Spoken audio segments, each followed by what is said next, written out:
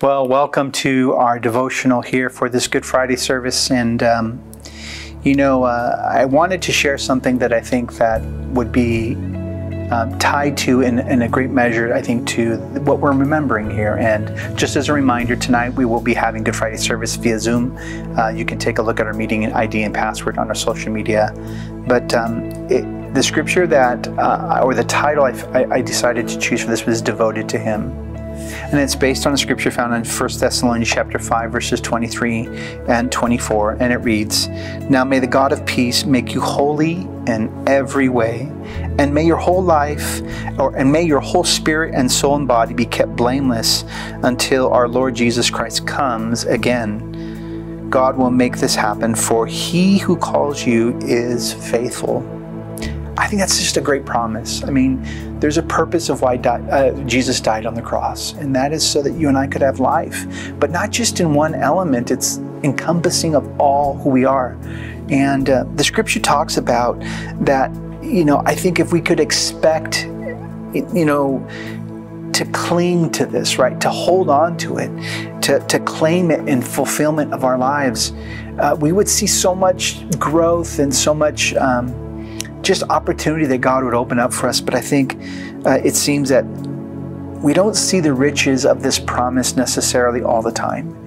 I think we allow the distractions of this world and the circumstances, and don't get me wrong, folks, I understand life happens, but they can take us, and we can lose focus on these great promises that God gives us in His Word. And it's for you. I'm here to tell you that the death of Christ, as we are going to remember, it's just not for one thing, it's for many things in your life. Yes, the most vitally important one is for your salvation, but Christ died so that you could have so much more, a life more abundant. And so I want you to listen at kind of what he talks about in this. And he talks about that God gives us peace. We all crave this in our life, and it's something. But the peace that is spoken here is the peace brought by the sacrifice on the cross. And the peace that passes all understanding is kind of what it describes, and a peace that only God can give. We find peace in many different ways through life, but not this kind of peace, folks. This kind of peace is eternal. This is the kind of peace that only God can give. He promises to make you devoted to Him in Christ and in the Holy Spirit. This work that happens within your life. I think the riches of His promise, He knows what they can do for us. He sees the benefit within our life, and He kind of nudges us along to get on that path to receive them. But Paul reminds us that there's a strengthening that happens, right? And it's not just found in one aspect of who you are, but he describes it in spirit, soul, and body. And I like that.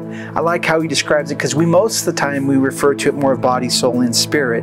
But here you see spirit, soul, and body, which means that as believers, we allow the Spirit to be the master of our life. Not the body, not the flesh, but the Spirit to guide us and direct us. And Paul is referencing that. He's saying that it must be strengthened first by the Spirit, then the soul, and then the body. And you say, well, what is that? Well, we're made up of three parts. Spirit, the inner core of one's beings, created to live in fellowship with God. This is where conscience is at. This is where the spirit of us is where it's at. And then we have the soul.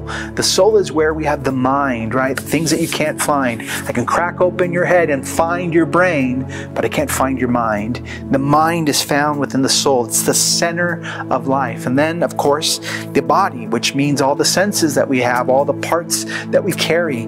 The Bible tells us that He works in all three ways through our life. The body is the aspect of where sin enters into our life. So there has to be a working in the body. There has to be. You have to learn to surrender your flesh to God, because that is the entry point of the enemy's work within your life.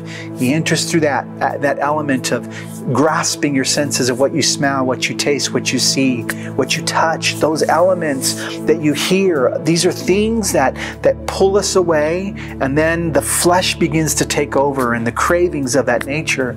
But the Lord wants to work in all elements of who you are, of spirit, soul, and body. And then He adds the fact that He's going to be faithful to keep the promise, which means that He's going to be there to make sure that He speaks to all those elements of your life that you maybe need help in.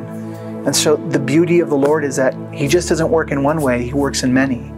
And some of us need direction in different ways of our elements of our life, right? Some of us need some spiritual guidance. Some of us need some of that emotional guidance of the soul. And others of us, we need to learn how to surrender our flesh. But wherever you're at, the Lord has promised to be with you. The Lord has promised that He'll take care of you. You know, I read one place where it says, as the sun warms your body, so is the warmth of being close to Him that helps you with your devotion to Him. As we draw closer to the Lord, all of a sudden that devotion begins to increase. You want to become more devoted to Him? Draw closer to Him. And I promise you, you'll find your devotion to begin to skyrocket, that you'll find yourself wanting more and more of Him. That's the beauty of the Lord. We can never have enough. He says, oh, taste and see that the Lord is good. I want you to see that.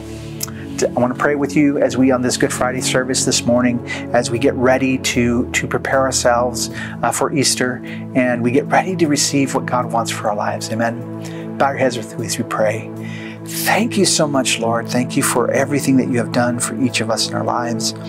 And Father, I do believe that there is so much that you want to do through us and in us, Lord.